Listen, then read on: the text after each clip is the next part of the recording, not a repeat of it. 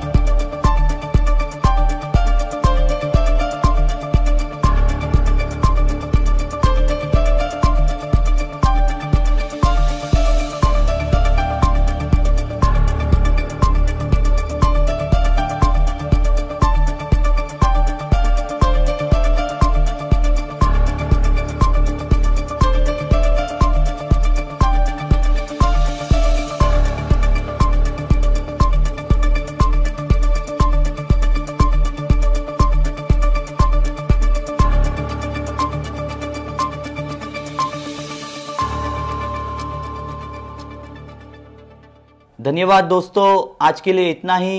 इंशाल्लाह फिर मुलाकात होगी। जब तक के लिए सुरक्षित रहे, सतर्क रहे। जय महाराष्ट्र, जय हिंद।